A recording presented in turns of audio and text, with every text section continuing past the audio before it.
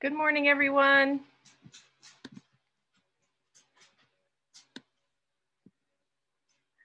Good morning, welcome. Thank you for typing your name into chat. That's a big help to me. Thank you. Looks like just about everybody's here. We got a couple more people coming in. We'll give them a minute or two. It's good to see everybody this morning. I hope you all are doing well.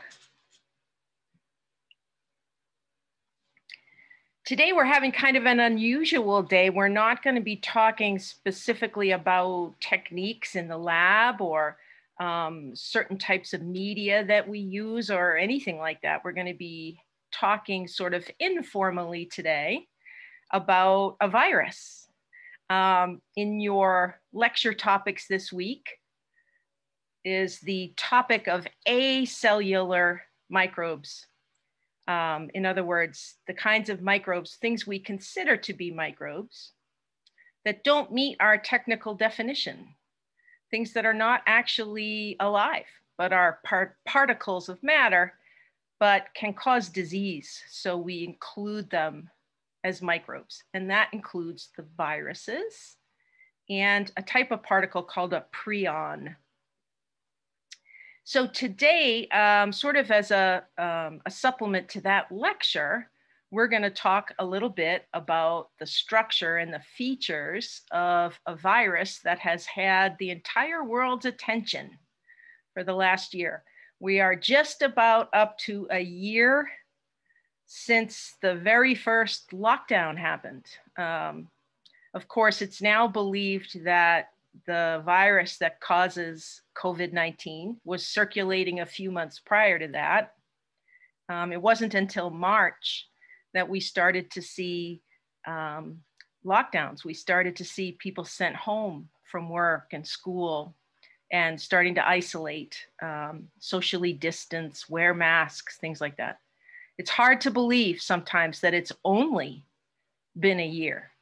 Sometimes it feels like it's been much longer than that. It's been a very difficult period for a lot of us, for most of us, I would argue. Very stressful, very disruptive.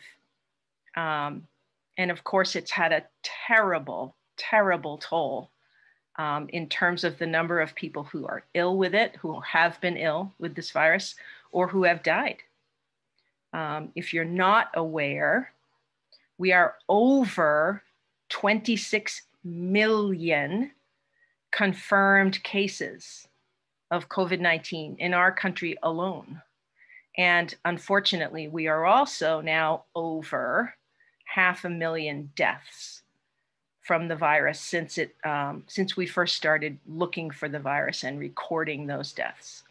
So there's been a terrible, terrible toll from this pandemic.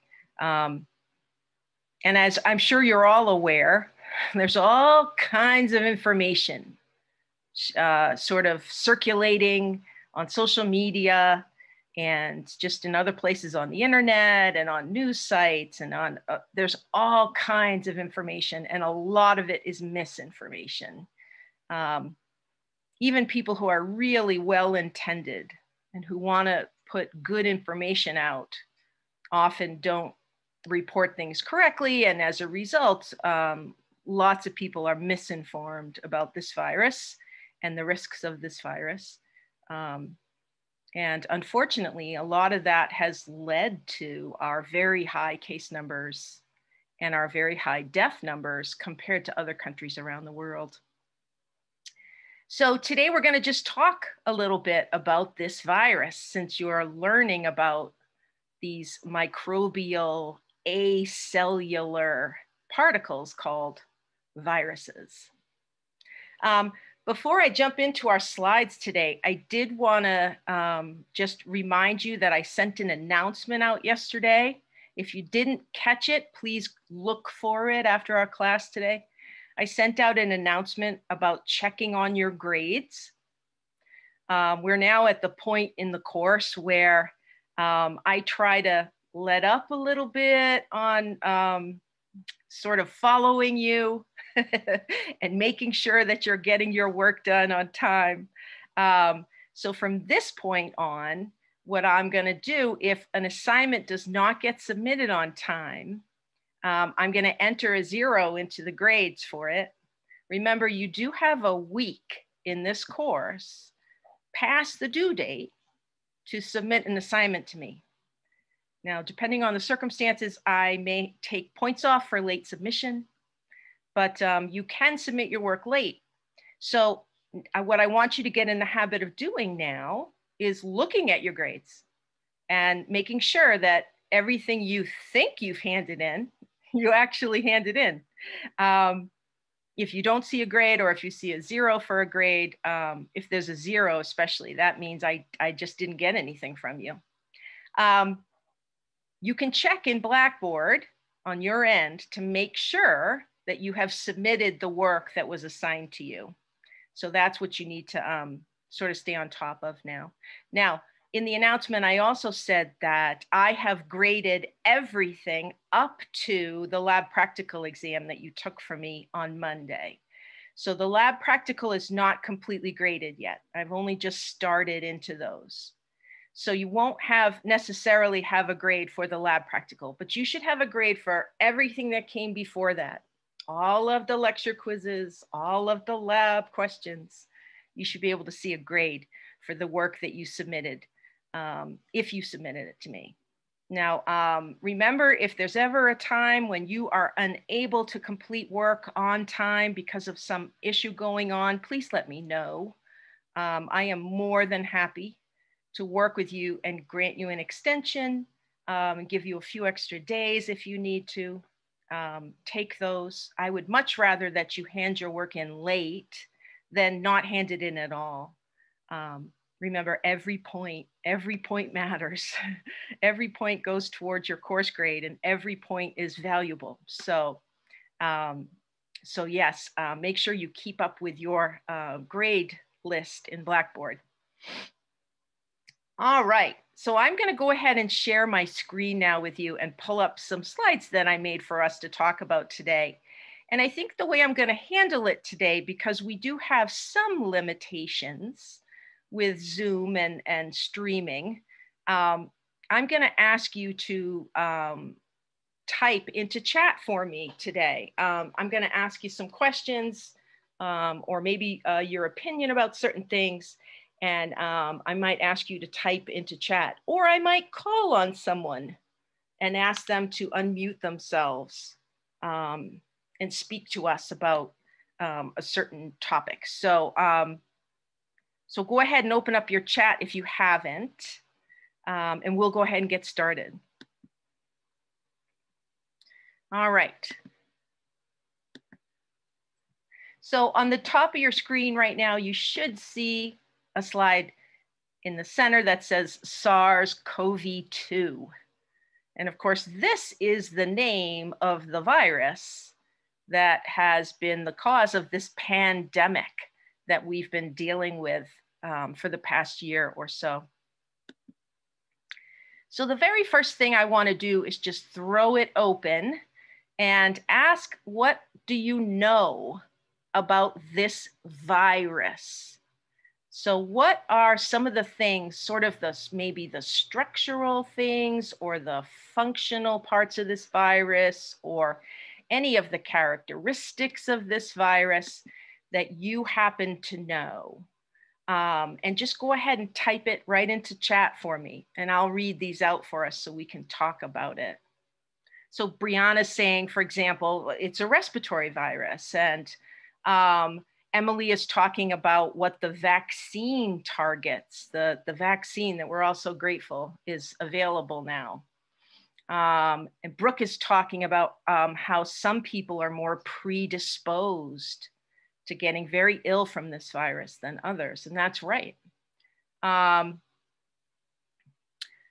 Amelia's asking about flagella on the outside of this virus. That's a great question, Amelia. There actually aren't any flagella on this virus. There are these strange projections coming off the surface that we call spike proteins. But yeah, it's the spikes on this virus that actually bind to human cells and cause the, allow for the virus to get into the cell? That's a good question. Leanne's talking about mutations. Yes, this virus, like all viruses, has undergone some mutation events over this past year, and we can talk a little bit about that. Chelsea's talking about the genetic material in the virus, a single-stranded molecule of RNA. That's right. And Amanda's talking about the incubation period, about 2 to 14 days. So in other words, after you get exposed to this virus, it takes up to a couple weeks before it will make you sick. Some people get sick very fast, but some people, it takes a while to incubate before we get sick. It's airborne, Mackenzie says. Yep, it's passed through the air. Yep. Brooke has an interesting comment here. I heard that this virus will never go away. It's going to be the new flu. The truth is, Brooke, experts are not really decided on this yet. We have some historical examples of both things. We have some historical examples of viruses that never go away. They just kind of get much less common, things like influenza. And we also have historical examples of viruses that go away. And the example of things that have sort of disappeared are both coronaviruses. So we just don't know yet what's going to happen to the SARS-CoV-2 virus. Only time will tell us. Oh, and Emily's talking about this post-infection syndrome. This has been emerging as more and more people have had COVID, unfortunately. We're starting to see a syndrome appear in people that leaves them feeling ill for months and months after they recover from the virus. Very, very serious condition, not well understood yet. I'll tell you, anytime you hear the word syndrome in medicine, it means we don't understand it. We just don't understand it. It's a syndrome. It's a collection of symptoms, and we can't readily explain why people have them. And Amelia's talking about reinfection. There are some things that, there are some people that believe that when you get COVID, you can then get it again months later. Now, we have had some examples of this from around the world. Now, these are what we call anecdotal examples. So just individual examples. We don't really understand this because it doesn't make a lot of sense that a human would be infected with something, recover from it, and then be vulnerable right away again. Because normally we make antibodies to fight off infections. And we would think that you would be safe, at least for a significant period of time. So these reinfections we're not really clear on yet. There's some work going on to make sure that they are true reinfections. In other words, to confirm that the person really did have a positive test and then another positive test. Yeah, very, very scary, the idea that you could get reinfected so quickly. Yes. Loss of smell. Yes, Brianna, what a strange symptom, right? One of the symptoms of this disorder that we call COVID-19 is loss of smell. And it turns out to be a common symptom. So people report that after they become infected with it, they just lose their smell. I mean, I've never heard of another viral infection causing that. So actually that's quite a helpful symptom, right? Because it could alert people that they're probably infected and they need to go get tested. But what a strange, strange symptom. Yeah, Lacey's talking about these very strange reinfection cases. 3 negative PCR tests. We're actually going to talk about the different kinds of tests for this virus later in the semester. But the PCR test right now is considered the gold standard test. So people who come into the hospital with COVID, they get better, they test negative by PCR, and then they come back later and test positive again. We just don't know what's going on with those patients right now. It could certainly be that they're getting infected with 2 different strains of this virus. It's very difficult. And of course, the other really unfortunate thing is that there are tests for this virus, including the PCR test, that are just not accurate. You've probably heard of this rapid test that we're using that's been produced by Abbott Laboratories. And this test is not very accurate. In fact, some have it at about 50-50. So, you know, you might as well flip a coin if it's a 50-50 accuracy rate to see if you have COVID. The PCR test is much, much more accurate, but no test is 100% accurate. So it is possible for people to get an incorrect result. That's why we always test and retest when something strange is going on.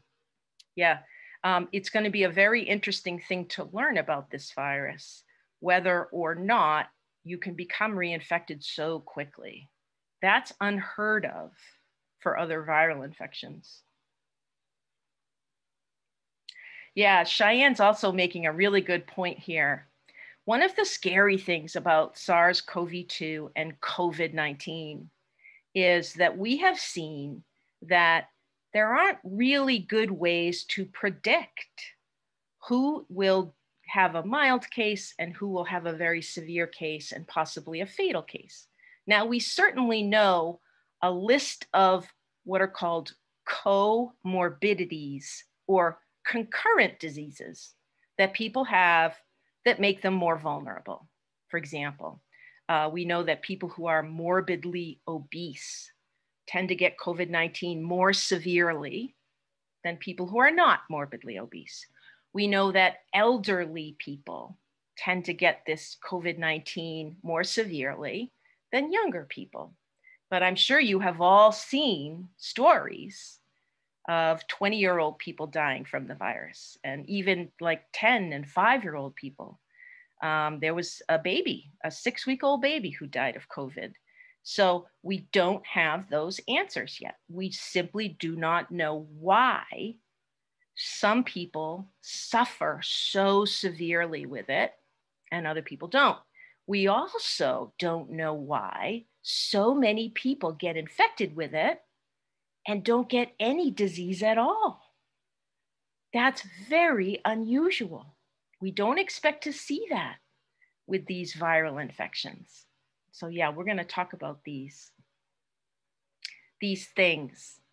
All right, good. So again, we've all learned a lot about this virus over the past year. We've also learned a lot about just viruses in general, and we've learned a lot about things like disinfection and how viruses get transmitted and things like that. Whether we wanted to learn those things or not, we've kind of been forced to learn those things as we go. So I'm going to go into our slide set again now. And we'll start talking about some of the features of this virus. So you've all seen this image. If you have been watching any sort of news sources during the pandemic, or you've had any exposure to any kind of media, you've seen this image right here.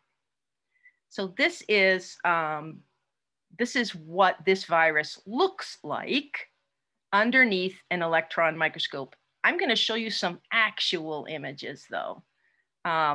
This is a computer-generated, computer-modified image of this virus because, of course, the virus doesn't have colors like this. Viruses don't have pigment like this. But what you can see when you look at this virus is that it's spherical, it's round like a ball, and it has these strange projections sticking off of it. And these projections, again, are what we call spikes.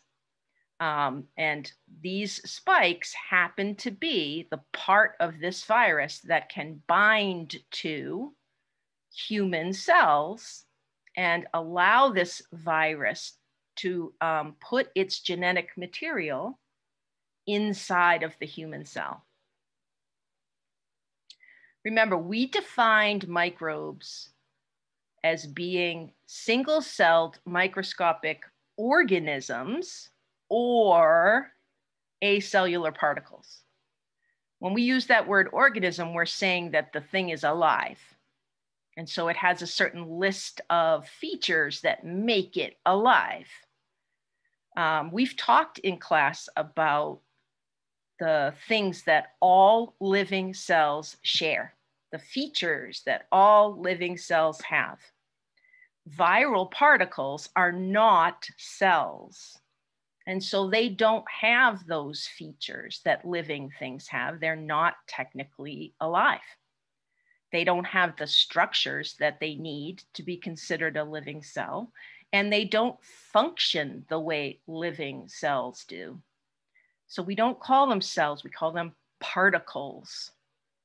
And in the lecture this week, there's a definition, well, not really a definition, but a description of viruses given, that viruses are obligate intracellular parasites. So those three words mean different things to us. That word obligate means absolutely necessary. They are obligate intracellular parasites. Intracellular means inside of cells. And of course, a parasite is something that sort of lives off of something else, takes things away from some other living thing and can harm that other living thing.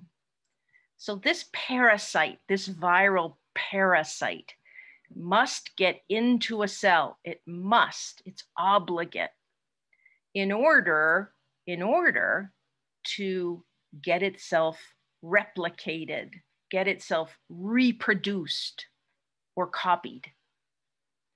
Remember, it's not a living thing. It can't copy itself. It cannot reproduce itself because it's not alive. And the only way for something to persist, to stay present on planet Earth, is for it to reproduce, because all things, all materials degrade and decay over time. And viral particles are exactly the same. If they didn't get reproduced, if they didn't get copied, they would just eventually all go away. So by getting into a cell, what we often call a host cell, these particles sort of hijack the cell, and they get the cell to do the work of copying them and making more of them. It's a very interesting evolutionary strategy for viral particles.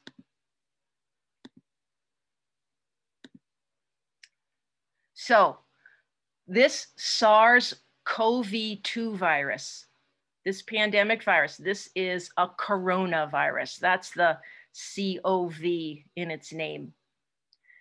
There are many, many, many coronaviruses in the world. They are a big, big family of viruses.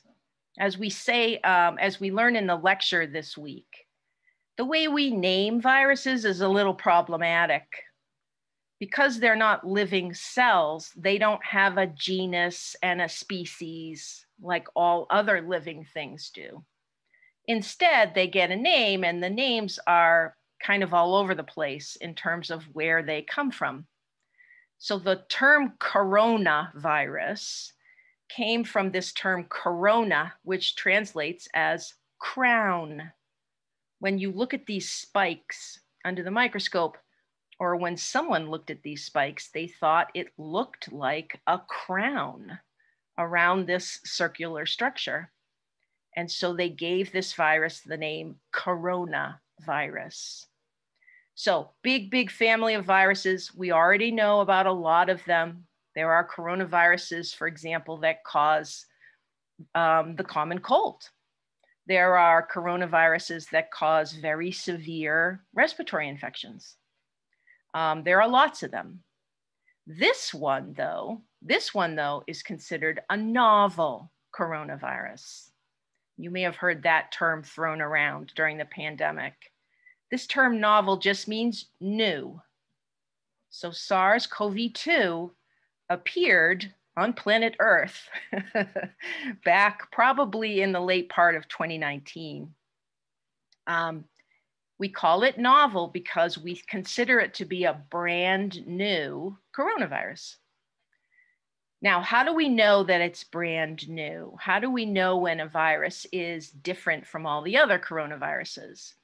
The answer is we look at its genetic material.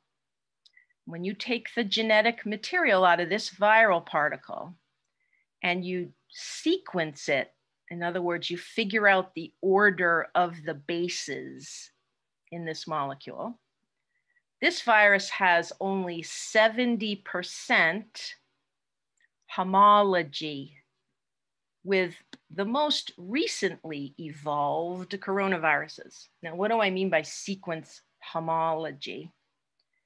The genetic material inside of viruses is a much smaller molecule than in higher organisms like you and I. You and I have a DNA molecule in every one of our cells that has a nucleus in it. And that DNA molecule is very, very big, very long. Humans have about 3 billion, with a B, 3 billion individual pairs of bases in their DNA molecule. So very, very big molecule. Other organisms like bacteria, they have many fewer bases in their genetic material. In the DNA of a bacterial cell, for example, we typically expect to see maybe 4,000, 5,000 base pairs of bases in that DNA double helix.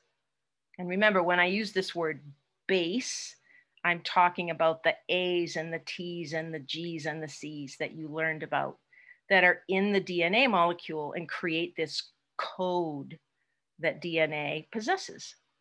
Now, this SARS-CoV-2 virus doesn't have DNA. It has RNA, which is a very similar molecule. You and I also have RNA in our bodies, but it's a very short piece of RNA. And RNA, like DNA, has bases in it. And we can sequence those bases. We can figure out in the laboratory the order that those bases are in. And we can compare side by side the bases that are in other coronaviruses, the sequence, to this new coronavirus. About 70% of those bases match.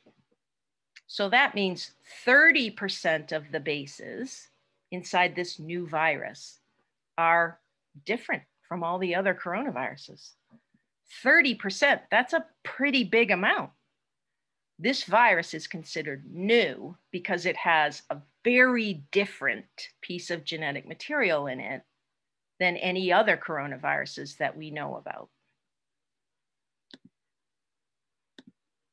Now, we're going to be talking later in the semester much more about genetic material and how microbes use their genetic material. The two most common, or I should say most, not common, but most significant coronaviruses that have evolved recently, in recent years, are what's called the SARS virus and the MERS virus. So these are two other coronaviruses that emerged. They did not become pandemic. And remember, pan means surrounding or global. So they did not spread all the way around the world, but they did spread locally. So we call those epidemics.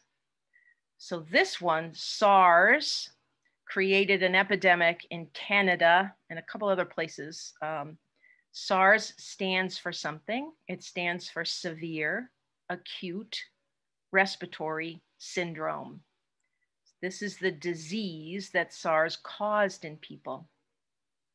MERS emerged or appeared later, a couple years later, in a different part of the world, in the Middle East, but also caused a very similar, very serious, very sudden respiratory syndrome. So it got the name Middle East respiratory syndrome. So before SARS-CoV-2, in the early part of the 2000s, we saw two other brand new or novel coronaviruses evolve. They didn't become pandemics, but they gave us an idea that this virus was changing. And a lot of folks predicted that another coronavirus would emerge and perhaps create a pandemic.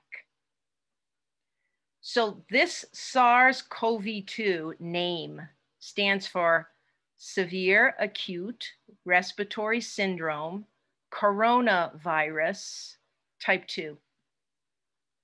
So the reason they put the 2 on the end of that name was because they wanted to distinguish this virus from the other SARS virus.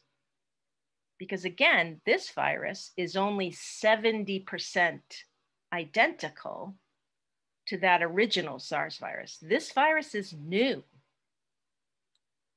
Now, one of the questions I get a lot from students is, why does it matter that a virus is new? Why does it matter if a virus is old, in other words, has been on the planet for a long time, or is new, has never been on the planet before? And the answer is susceptibility. Viruses like influenza and polio and measles, viruses like that have been around for a long time, they have infected a certain percentage of the world's population already. And some of them we have vaccines for. If you think about measles, children in our country at least are routinely vaccinated against the measles before they go to school. So there's a percentage of the population for these older viruses who are immune, either because they've been infected, so they've developed a natural immunity, or because they've been vaccinated. So now they have an immunity from vaccination. Older viruses are not nearly as problematic for us because a lot of people around the world are already immune. When a new virus appears, the problem is no one is immune to it yet. It's brand new. So no one's immune system has ever encountered it and made antibodies against it. No one has ever been vaccinated against it. That's why new viruses have at least the potential to spread around the world very quickly, because it has a whole globe of potential victims, potential hosts to infect. Now, of course, we're a year in, and a lot of people have already had COVID. And of course, now we're vaccinating, which is wonderful. And the hope is that as we continue to vaccinate people here and around the world, this virus will just become yet another old virus that, causes flare-ups from time to time, but is no longer pandemic, is no longer causing problems throughout the world.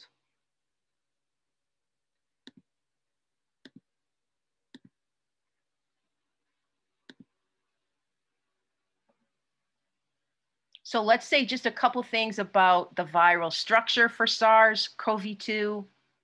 Remember, all viruses have a couple things in common. They all have some kind of genetic material in them. It can be DNA or it can be RNA. They also have protein in them. And A lot of viruses have their genetic material surrounded by a coating of protein that we call a capsid. Now, viruses are simple. They're simple creatures, so capsids are usually only one type of protein, or maybe two or three, but not, the hundreds and hundreds of proteins that you would see, for example, in a cell membrane. They're very limited in the number of molecules that they're made from.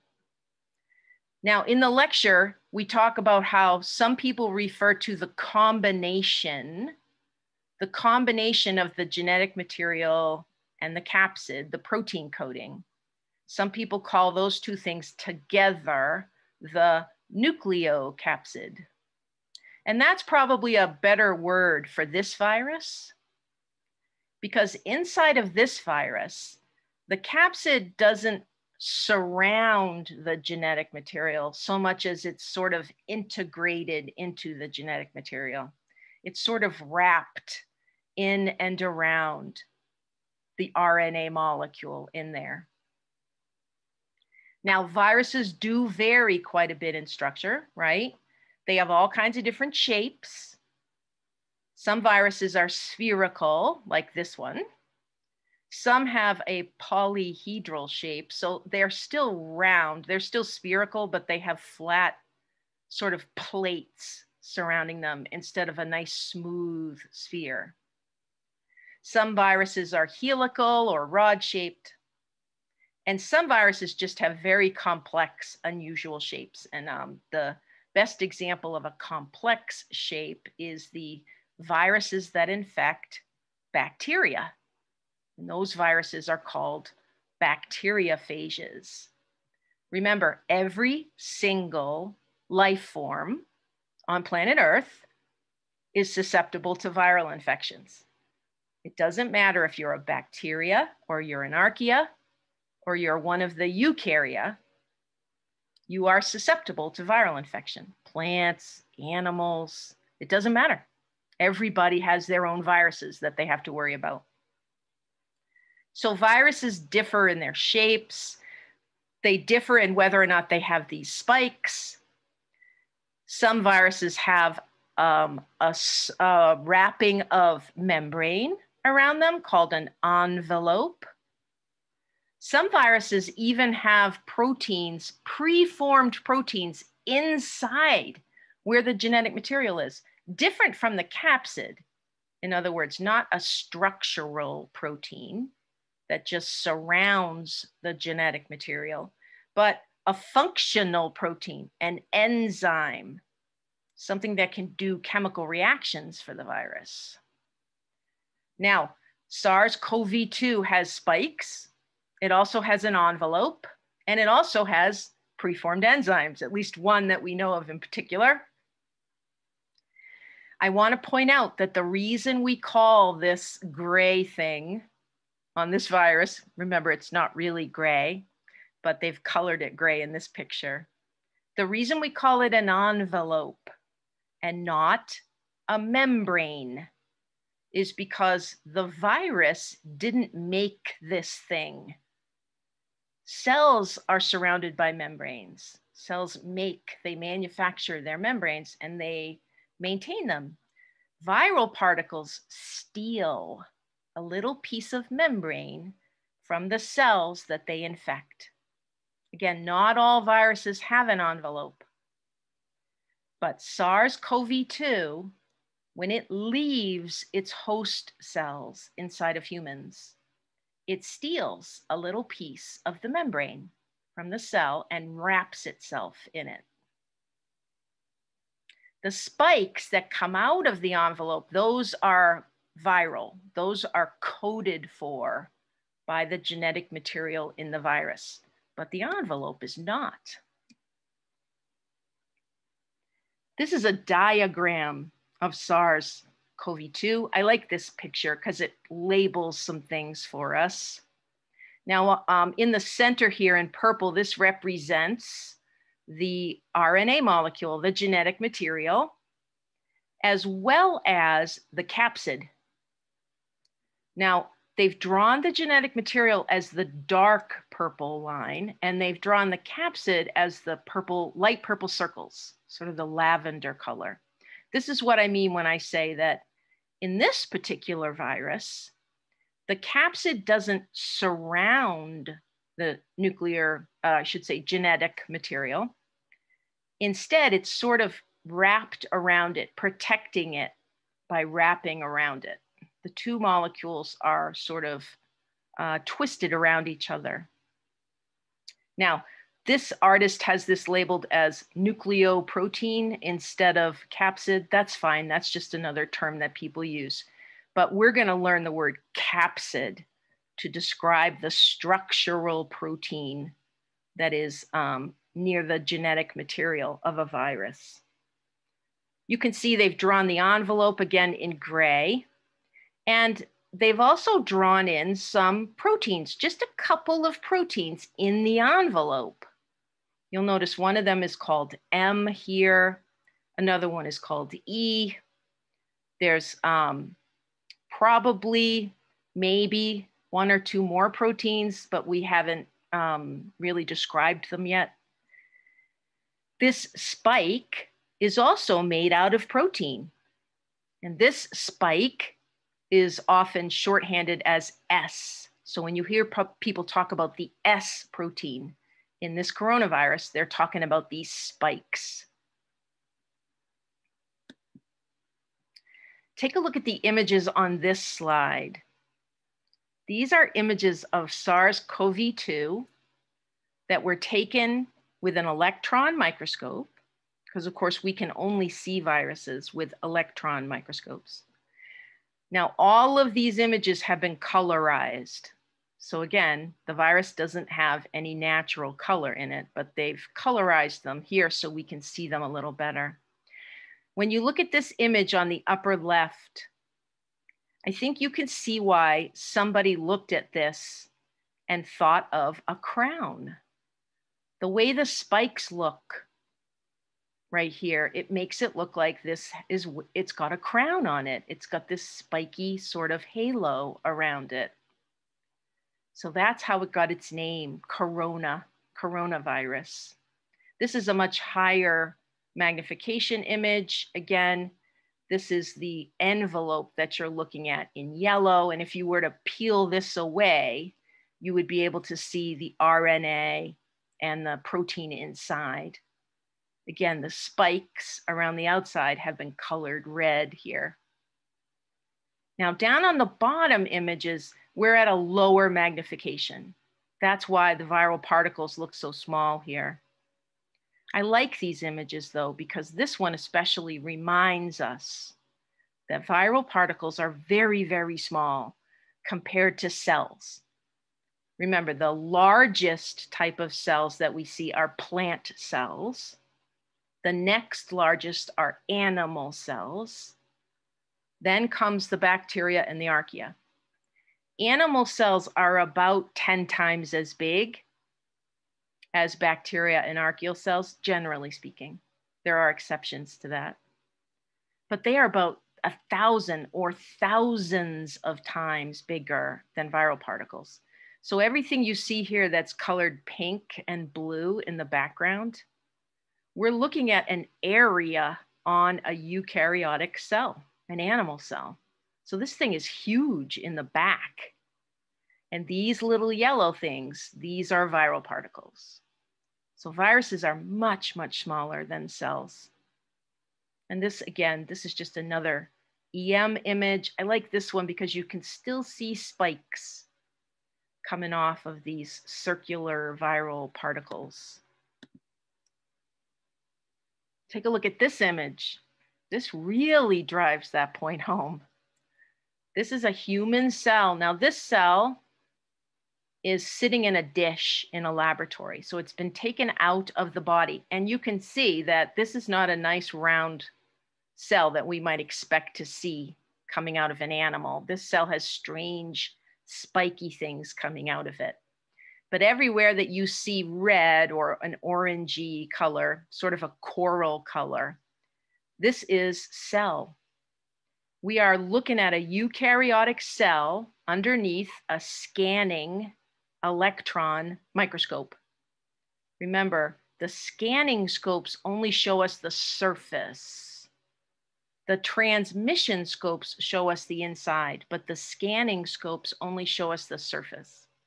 Every little yellow dot that you see here is a viral particle. And these happen to be SARS-CoV-2 viral particles. You can really get a sense of this cell being under attack right now, right? You really get a sense that it is just being attacked by this virus. And it is. It's absolutely being attacked. Now, in the early days of this pandemic, because what we were seeing most in patients was a viral pneumonia, scientists first imagined that this virus was gaining entry to the body through the cells that make up the lungs. And remember, in the deeper parts of the lungs, in the alveoli, remember from your anatomy, you have specialized epithelial cells. Remember that?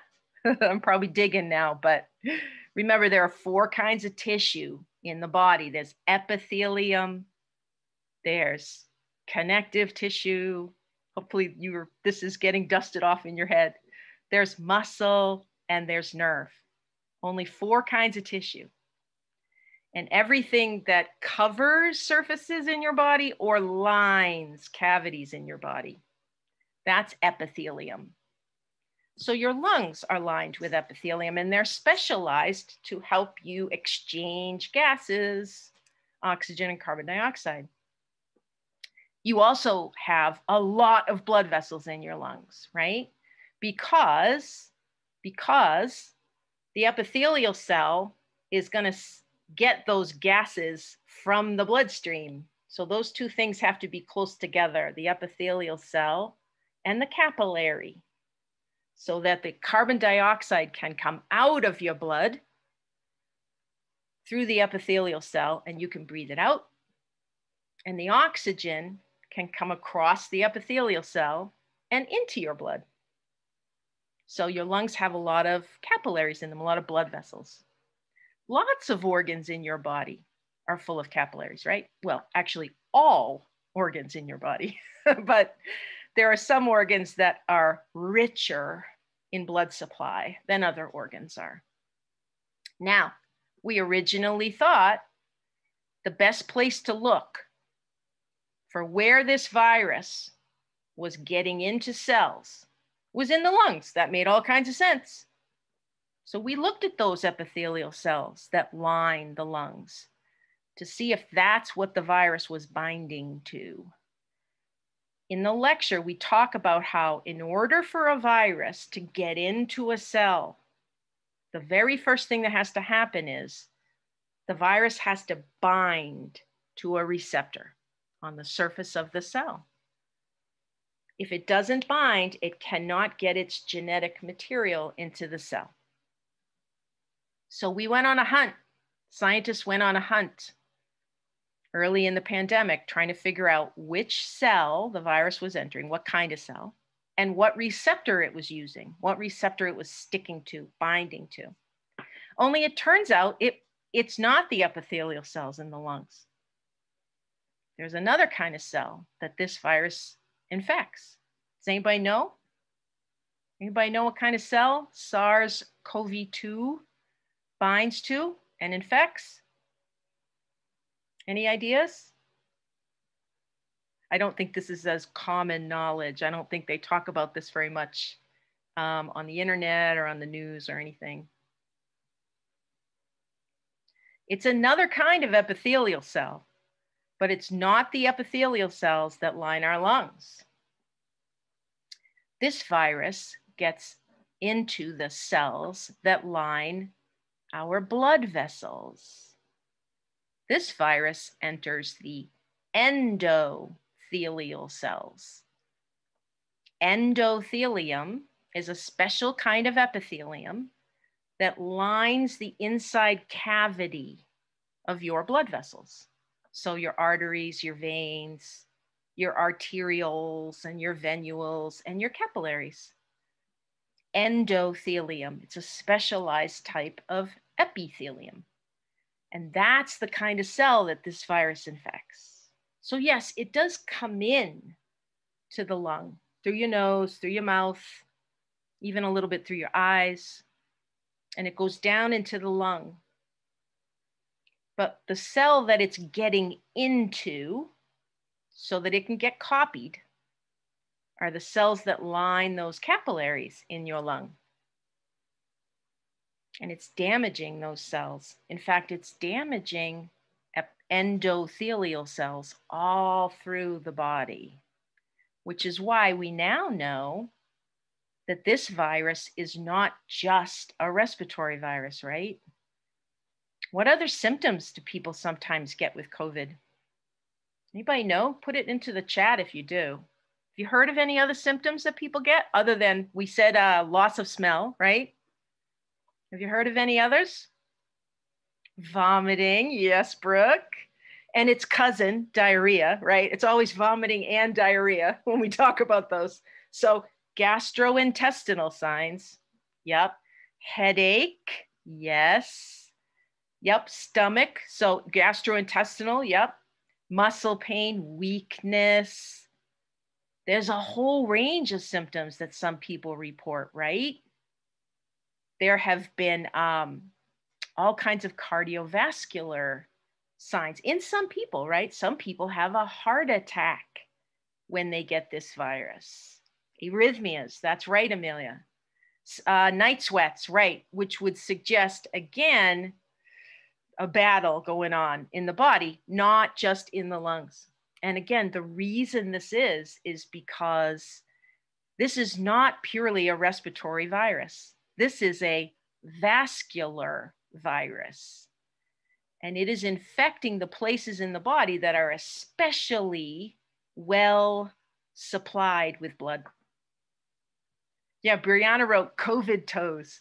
That's a great example. If you're not familiar with that phrase, a lot of people who have COVID and who are hospitalized for it, one of the signs that they develop sometimes is a terrible color change in their feet, specifically in their toes. And we think what's happening is they're losing blood supply in those little toes, those areas that are supplied by, again, capillaries. And as the blood vessels are infected, the endothelial cells, again, they're infected, they're damaged. There's a lot of inflammation in the area. Those blood vessels kind of close up. And as you know, if you can't get blood to your toes are going to turn purple, and then they're going to turn black, and then you're going to lose them, right? So yeah, we are losing the ability to perfuse when we're infected with COVID. We're not getting blood everywhere it needs to go. Heart attack, sick lungs, sick intestine. Some people develop signs associated with their liver. There's cardiac signs. It depends on the person somewhat which system is more affected. Some people are developing kidney diseases because the kidneys are very rich in a blood supply. So yeah, viruses, when they come into host cells to, again, get themselves copied, and then they leave the host cell, they're damaging those cells. They're also triggering an immune response. We're going to talk about the immune system later in the semester, but your immune system is very good at finding viruses and destroying them. That's how you get better.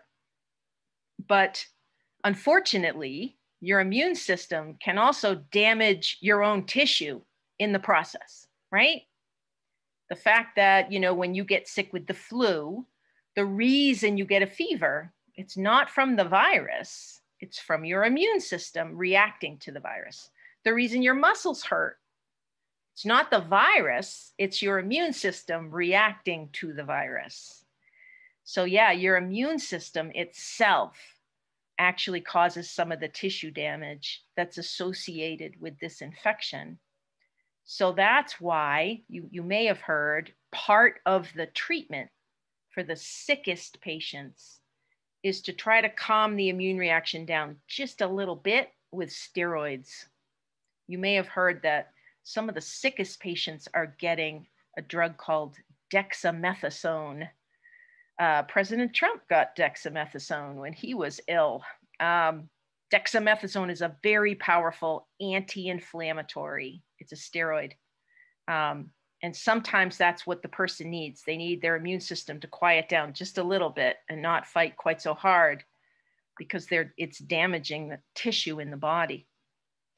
So yeah, this virus is different from many other coronaviruses in that it can affect all kinds of things in your body because it infects the cells that line your blood vessels. Now, once this virus gets into your endothelial cells as a human, what it's doing is it's putting its genetic material into the cell, by the way. So it's putting that piece of RNA. Remember, it's not DNA for this virus, it's RNA.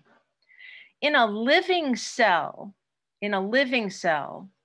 RNA takes 3 different forms. And again, we're going to talk about this in a couple of weeks. There's what we call messenger RNA or mRNA. Then there's a kind called ribosomal RNA. Remember, that's found in the ribosomes. Then there's a kind called transfer RNA or tRNA. So 3 different types. It's the mRNA, again, messenger, that carries the code to build protein. Remember, that's what your DNA codes for. The code of bases that's in your DNA, all those genes in your DNA, contain the instructions to build a particular type of protein. So all different kinds of structural proteins and enzymes and so on are coded in your DNA. Your DNA is used to make RNA, and then the messenger RNA is used to make protein. Now that's in a living cell. The viral RNA, we don't call messenger RNA or ribosomal or transfer because this is not a cell, it's just a particle. So it's just a piece of RNA in here. But when the virus injects it into a host cell, the host cell can't tell that it's viral. The host cell just sees a piece of RNA. And because of the way it's presented, because it's just loose in the cell, if you will, the host cell will treat it as though it's messenger RNA. The host cell can't tell where that RNA came from. It just looks like RNA.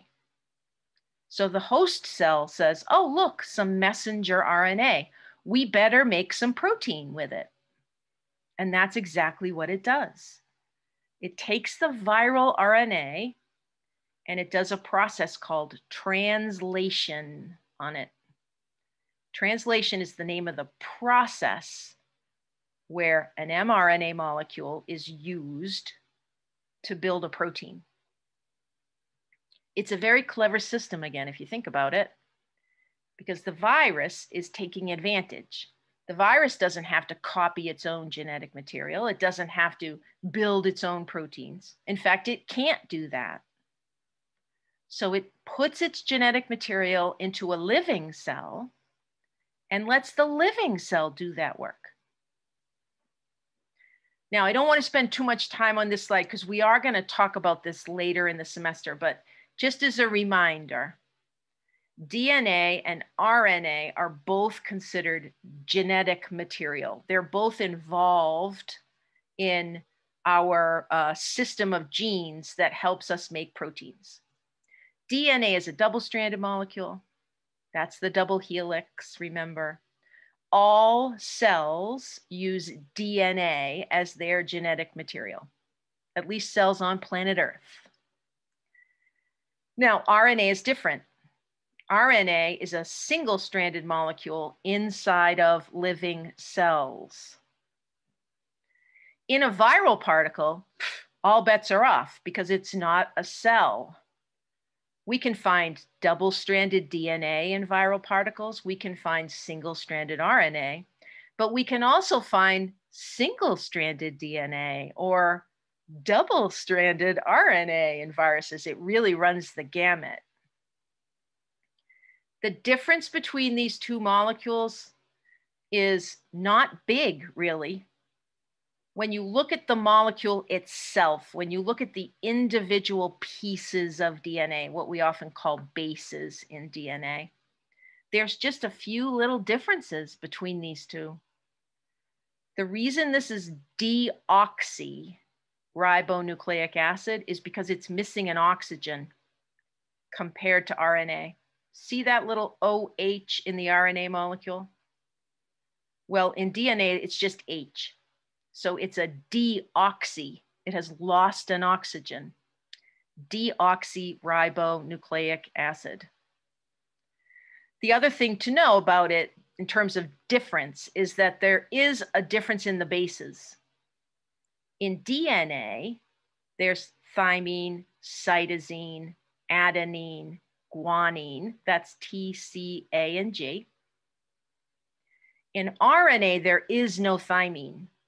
There's a very similar molecule, though, called uracil.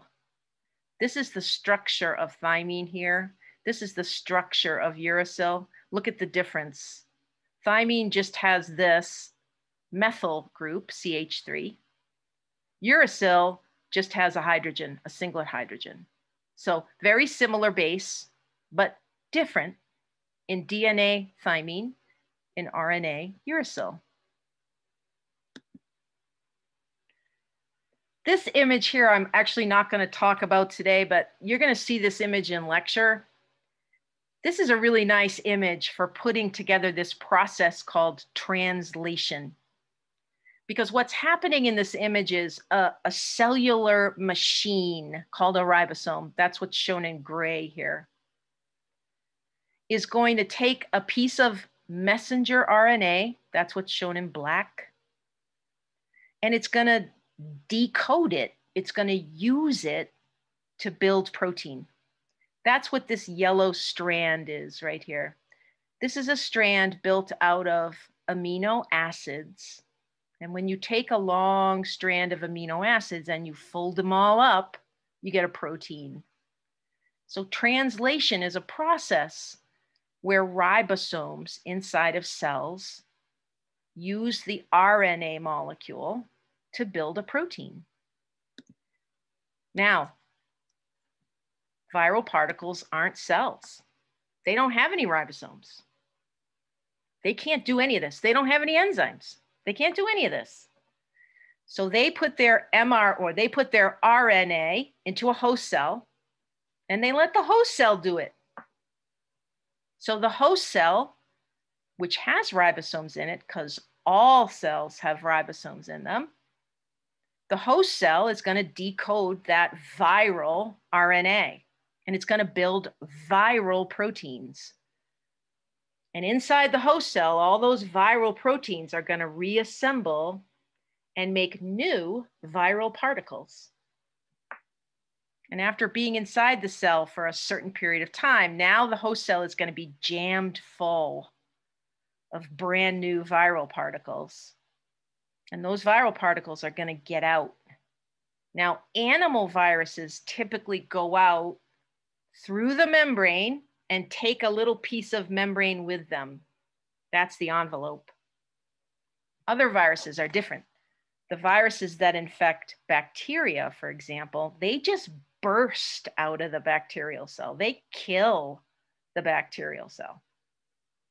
So it is possible for human cells to be killed by viral particles inside of them, but not always. That doesn't always happen.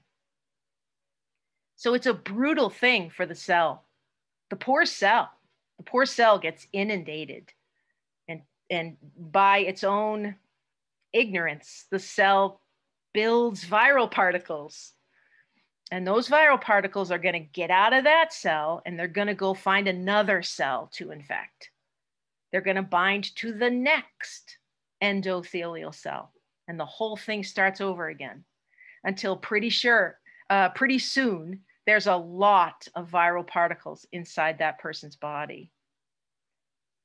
The immune system is then going to start to fight because the immune system is going to see those viral particles as being foreign and it's going to try to destroy them.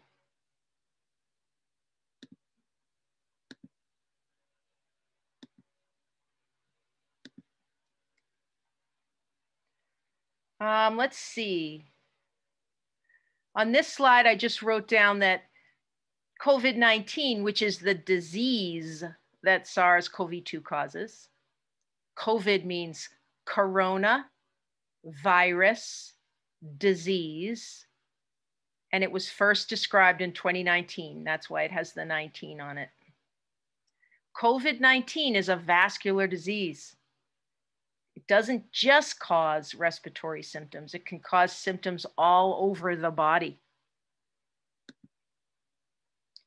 The other thing I do want to mention, though, before we run out of time today, is how this thing gets into the endothelial cells. There's a receptor on blood vessel cells, on these endothelial cells called ACE2. Now, this stands for something, of course. It stands for angiotensin converting enzyme 2, very long name. Now you know why everybody just calls it ACE2.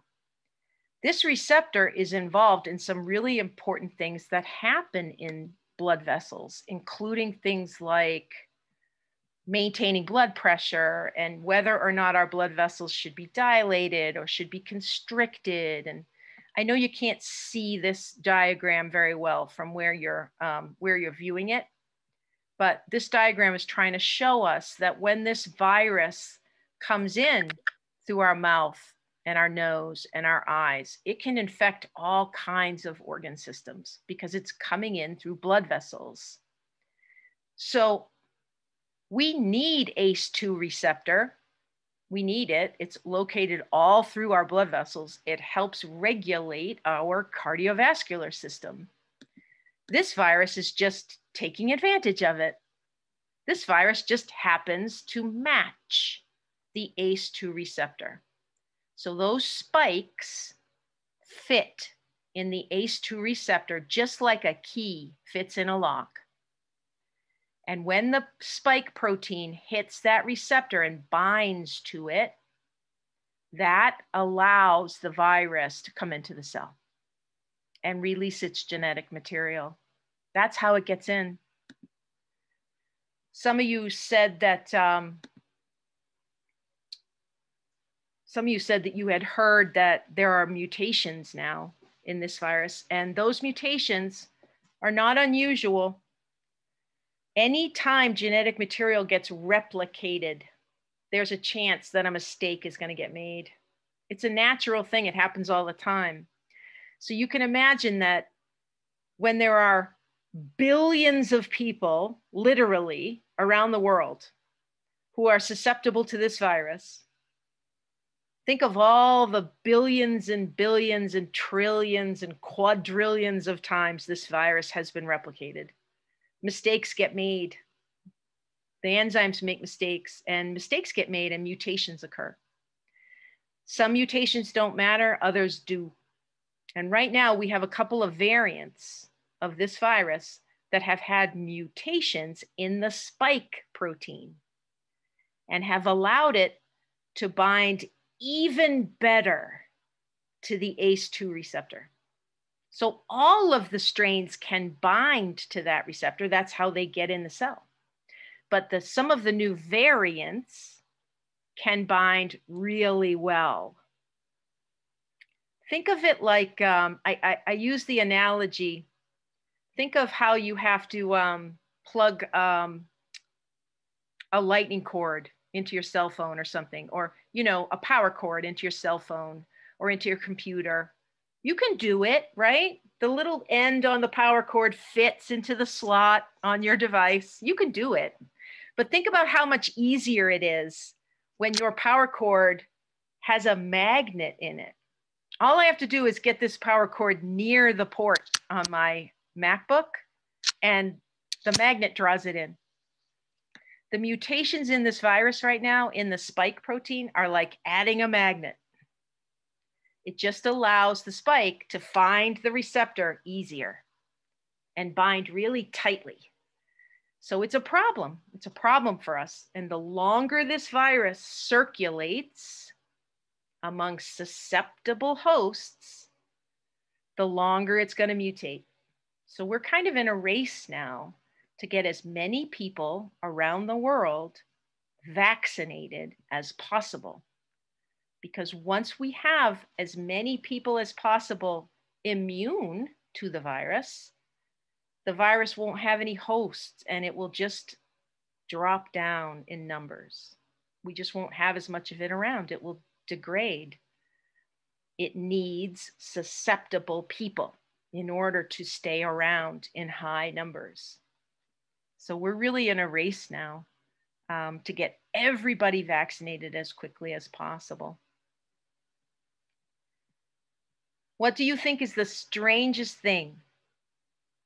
The thing that you find most bizarre about this virus or about the disease it causes? Put that in the chat for me.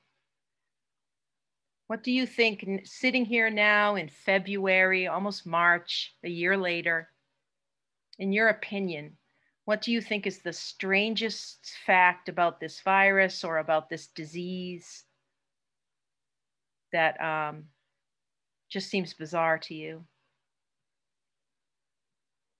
I know for me, I find it fascinating how so many people don't get sick from it. Yeah, very, very strange, right? We don't know exactly why yet, but I suspect we're going to learn that different people may have different variations of that ACE2 receptor. Some people may have a version of that receptor that just doesn't bind very well to the virus, so they're a little less likely to get it. But only time will tell us. And the variations in symptoms, oh, I totally agree, Mackenzie. How bizarre that two people who are the same age and have the same general health can have such a different outcome with this virus. Like, how the heck are two 20-year-old, strong, athletic people getting the virus? One of them doesn't have any symptoms at all, and one of them drops dead from it. We just don't know yet. We don't know those answers.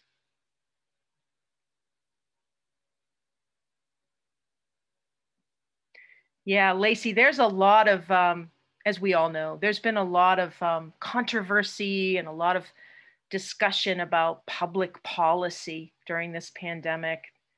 We all know that people are, it's very difficult for human beings to be told what they can and cannot do.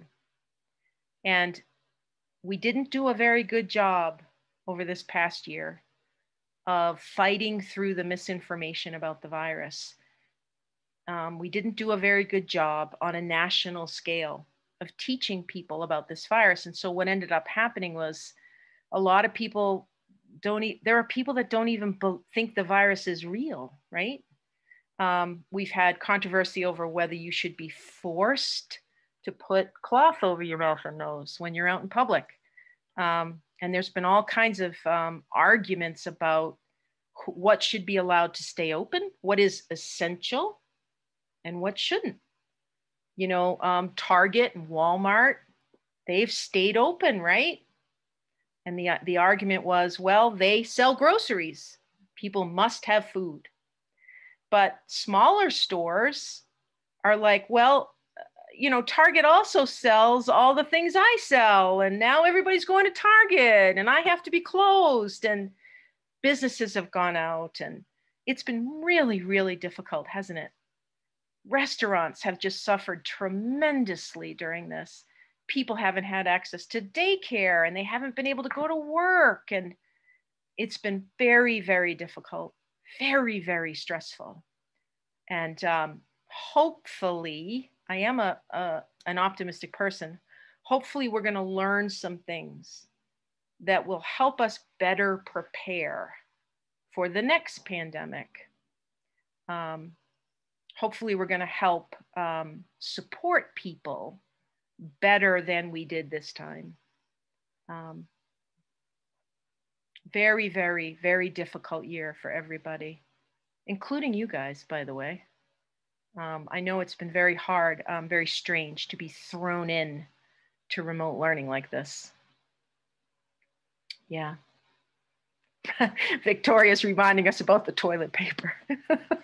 That was so strange. The toilet paper that sold out at the start of the pandemic, and everyone was like, what in the world? Why is there no toilet paper? It's just one of those things that we're learning about human nature. You know, when people hear that toilet paper is running low, or that water's running low, or bread is running low, they tend to run out and buy it. And they tend to buy much more than what they need. And we saw that total breakdown in the supply chain for toilet paper. It was bizarre. Hopefully, we'll learn a lot from this pandemic that we can apply to the next one. And may that next one be centuries away. But we have every reason to be hopeful right now, because we are vaccinating. And historically, all of the terrible diseases that have plagued humankind, we have managed to get under control with vaccination. So we have every reason to be very, very hopeful that this virus will be brought under control. I know we all wish it would happen tomorrow, but we're getting close. We're getting very close. All right, good job today, guys. Good job talking about this really important virus. We're going to talk about this virus again. I'm going to let you go because I've kept you too long, but we'll talk a little bit later in the semester. We'll talk about the vaccines one day, and we'll talk about testing one day, and we'll keep an eye on things and keep everybody updated. All right, I'm going to let you go. We are not going to be meeting on Friday, so mark your calendars for that. All right, no meeting on Friday this week. I'll also send out an announcement just to remind everybody, but you'll have Friday morning to do some other work. Okay? All right, everybody, I'm going to let you go. Have a good rest of the day. Thank you. Thank you. You're very welcome.